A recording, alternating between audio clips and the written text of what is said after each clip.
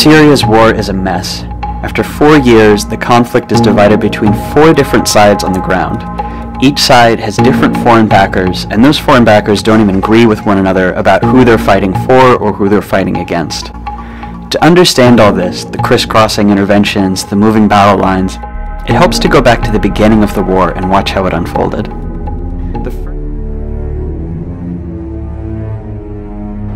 In a battle for a city this big, progress isn't always easy to map. After 5 weeks of fighting, much of Mosul has still to be retaken. Below, in miniature, the war plays out.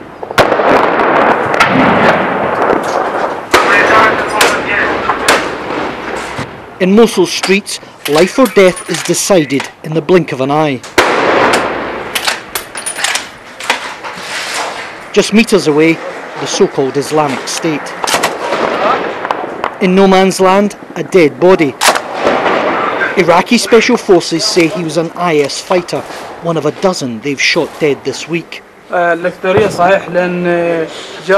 Yes, many civilians have been attacked by Islamic State snipers, but they also use them as human shields. It's very difficult for us. They sometimes come forward carrying babies, using them as cover. Nearby, a car bomb detonates.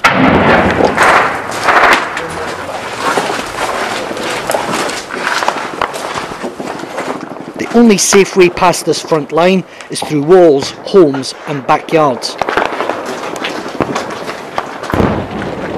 We're right at the very edge here.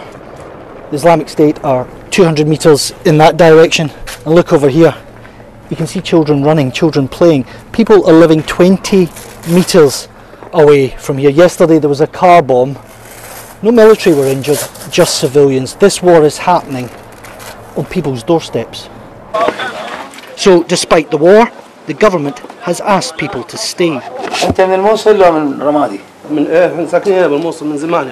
But still suspicion runs high here. 5 days of fighting means Amar Jazan and his family haven't left their house. But his wife Rana is about to give birth. I lost a baby in these circumstances. I lost the baby because the doctors were not available. I don't know how I'm coping, but I pray it will get better. For 3-year-old Azel, it will be her first time leaving Mosul.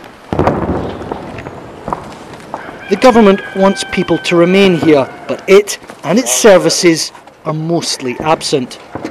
So today it's an armoured Humvee that serves as an ambulance.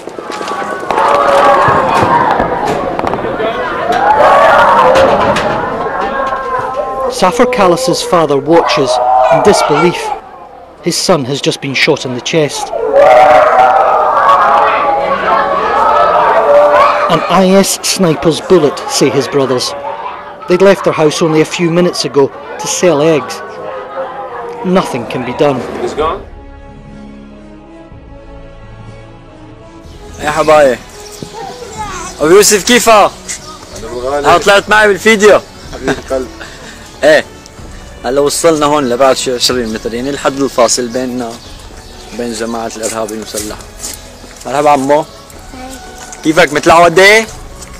ابوس روحك. ولاد منار؟ ايه حبيبي. يبين شهيد. الله يرحمه. ايه فهون شايفين مبين على الكاميرا. هون هذا الحد الفاصل بيننا وبين الارهابي، وهي الشغله اللي شايفينها الطويله ساتر. وينها؟ ساتر مشان القناص. القناص اللي بده يتعامل مع هدول الاهالي. شفتوا هدول الاهالي اللي نحن على اساس ما نخرب ونموت. نحن كل ما في الامر ونطهر المنطقه مشان يرجعوا يعيشوا فيها. مو مثل ما انتم بتدعوا، نحن الجيش العربي السوري حبيباتي. ها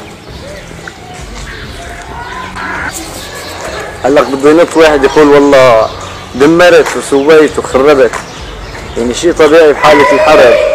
وقت بده يجي الارهابي يتمركز ببيت مدني او يتعاظم هذا الشيء يصير خارج عن السيطره. بدها تهج الاهالي شيء اكيد يعني.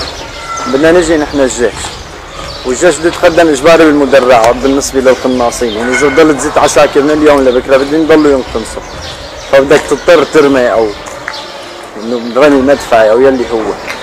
بس كل ما في الامر بتكون الاهالي هي اللي ما تشوفوها هلا راجعه بيوتها وعايشه بامان. تكون هاي الاهالي طلعت، نجي نحن منطهي، شو بيطلع بقى بايده الواحد اكثر من هيك. وهي ليكنا انا العسكري اللي على اساس ما اقتل المدنيين، ليكنا ماشيين بيناتنا يلي بتقولوا الجيش ما يقتل ويضرب. فلذلك المراهنة على مصداقية الجيش العربي السوري صارت شيء مستحيل وكذب مبين. هاي حلب، هاي الأهالي المدني شوفت عينك. بدك تفهم وقت الجيش العربي السوري انه بيقسم قسم على حماية الدولة اللي عايش فيها، بيكونوا قد قسموا.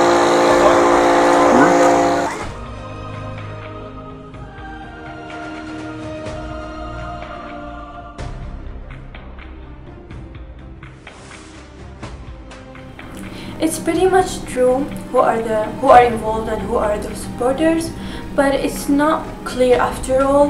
For example, the US is supporting the rebels, but it's not doing anything for the ISIS, not fighting, not supporting, as the video said. But she's not fighting it, but maybe because it's supporting it, but that's not clear from people.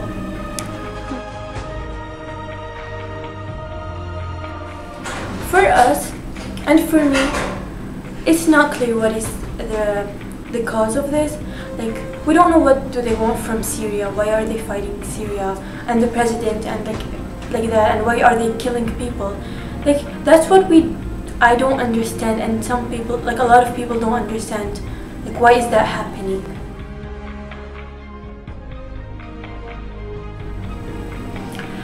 The videos were good, but the parts where people are speaking in Arabic, some, like the translation, the subtitles, were not really true. They were skipping some sentences they were saying, which like it's not good, because that means they are like lying to people, and it's like they don't put what is actually saying and like the true things.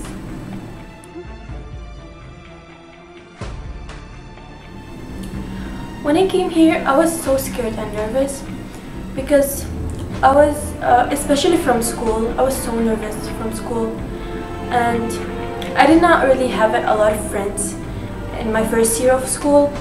I had a lot of friends in Syria. I was like so good at school and I had like high marks and like that, but here I was so scared that I'm not gonna achieve that here too.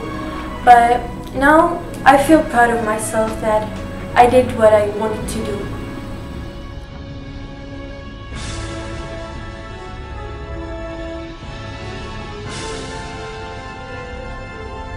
Videos. It's heartbreaking to see that people are going through that kind of violence and trauma.